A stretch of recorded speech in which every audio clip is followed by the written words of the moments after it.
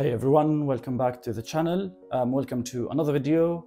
In this channel, this video, I'll be talking about one of the possible ways we can get registered with the GDC as registered dentist. But this route will be without taking any exams with the GDC or the LDS. So stay tuned and thanks for coming back to the channel. I'll start the video. So in this video, I'll be talking about the course that everyone been talking about from the UCLAN University or University of Central Lancashire. This course, it's called BDS or Bachelor in Dental Surgery for international students. This course is only made for international students graduated from overseas country outside the European Union or the UK. So they can retake the 4th and the 5th year of their undergrad in the UK, and that allows them to obtain a BDS degree from a dental university in the UK, a registered dentist in the UK with the GDC without taking any exams. I'll talk about the duration of the course, the entry requirements and the fees, talk about how we can get through it, is it a good option or not, and we'll take it from there. Stay tuned and stay up to date.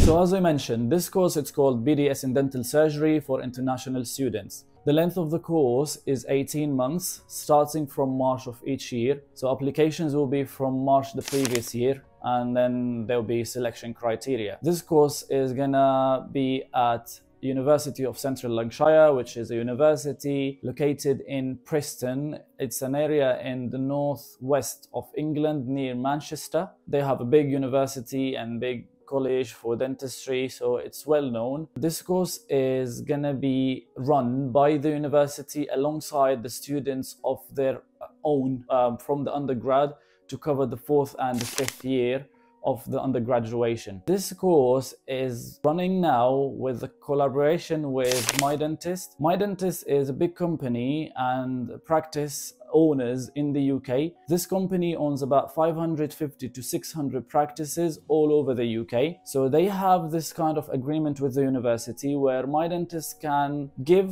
any student who hold an offer from the university to study this course of a grant or like a scholarship of £12,000, which will be taken off the tuition fees, or you can pay it upfront. And also My Dentist offer the students accepted for this course another 12 grand to be paid to them when they work as private hygienists in one of their practices while they are doing the course. So during your study, you'll be working in a dental practice run by My Dentist, and My Dentist will pay you for this period another 12 grand. So that's 24 grand already taken off the final fees. So this course only available for the international students who hold different nationality than the UK or European nationality. UK citizens, as mentioned on the website now, are eligible to apply if they graduated from a university outside the European Union and they are not residents in the UK. Resident in the UK means that you don't live in the UK or you haven't lived in the UK for the previous 3 years. So you lived overseas for the previous 3 years, even though you have and hold a British passport. But you can apply if you graduated from an overseas university, like somewhere in the Middle East or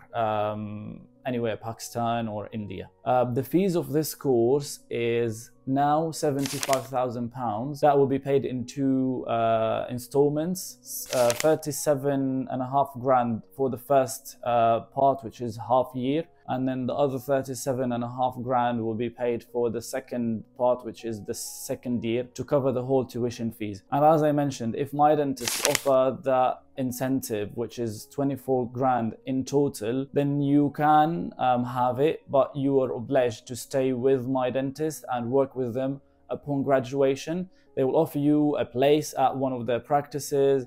You can do your VTE or PLVE program as part of your first NHS year.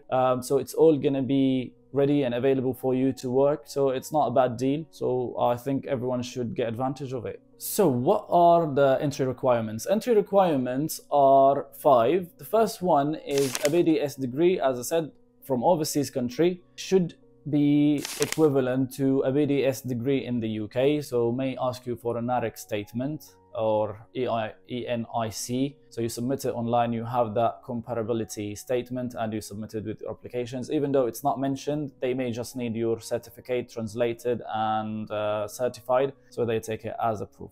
The second thing is English requirement. If we graduated from a country where English it's not the first language, they will ask you for a test to prove your efficiency in English. The tests you can take is IELTS, and the required score for IELTS, I think it's academic, they didn't mention it. They may accept UKVI, but the required score for either, I think it's 7 and not less than 7 in each part. It's a bit tricky and trickier than the GDC, which even makes it more challenging to get to the course. I think people would think about this route as to get away from doing the ORE or doing the IELTS, but in this course they ask for higher. There is other language tests you can take for this specific university, like TOEFL or ESOLs. They've got different marks and grading, so it's all available on the university website. You can read through it and check exactly what's needed. The third requirement, they said we need not less than 600 hours of clinical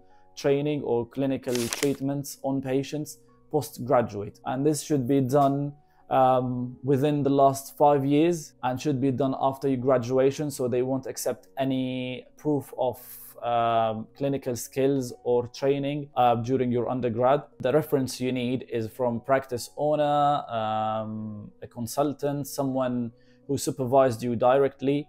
They need to write it in clear that you covered this number of hours, you delivered this sort of treatments, and then at the end they should date it within 3 months from submitting your application. They should stamp it and they should sign it, and they may contact them on email, so that's also a very important requirement. The fourth requirement is a certificate of good standing, which is something similar to the GDC requirement. You get it from your General Dental Council in the country you've been practicing dentistry in the latest. So you go to the council, you ask for this certificate of good standing, and it should be dated within 3 months from submitting your application, not longer than that, because they may ask you for another one. If there is a change in the name, they need affidavit. And the final requirement will be to be assessed on an assessment entry exam, which will be taken in the UK at the campus in Preston, in Manchester. So this exam will be composed of 2 parts. Part 1, which is written exam, and the second part is OSCEs. I'll talk about each part, just how to prepare maybe. There's not enough guidance on their website on what to do. They said it's just like as what the GDC fitness to practice and the curriculum need dental student to be doing at their 4th year. So let's see what we can do. So for the written exam will be of 100 questions, multiple questions, MCQs, will be done at their campus in Preston, so you have to be in the UK. It will be done in a computer lab, so you take the exam on a computer just like the ORE. When you take the exam, you've got only 2 hours to complete. When you finish, they may ask you to wait until all other students finish the exam, so there won't be any question circulations and will be fair for everyone. The second part of the exam is the OSCEs. OSCEs is, again, I think similar to the ORE. There's not enough guidance. They mentioned there will be 8 stations, 5 minutes length each, and 2 minutes for you to read the scenario before you enter the room.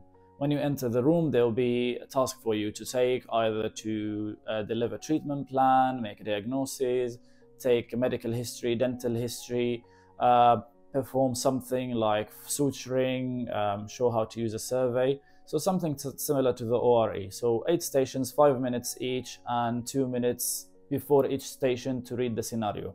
They mentioned there will be 2 rest stations, and there will be 2 long stations. The 2 long stations, each one of them will be 30 minutes and 5 minutes to read the scenario before you enter the room. So that maybe will be similar to the dental treatment planning or the unseen cases in the LDS. I'm not really sure.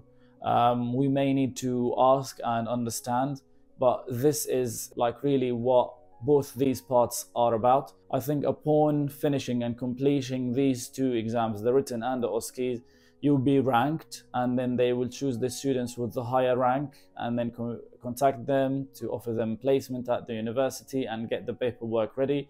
You'll need to have the occupational health department approval, which is like having some blood tests to prove that you're vaccinated against Hep B, no HIV or anything. And if you need a booster, they will give it to you before you start. They will ask you for a DBS check, which is like police check as well, so that's also part of the process, but once we get the offer. So at the end, this course, it's not a bad option considering the money and the support we can get from my dentist. At the end, we'll be paying about 51 grand on tuition fees. On top of that, we need to pay something for living, so we need about 8 to 10 grand a year. So we're looking in total about 70, but at the end, you'll be qualified dentist. You'll guarantee a job with my dentist. Your training and the PLVE job is secured. Your first NHS job is secured.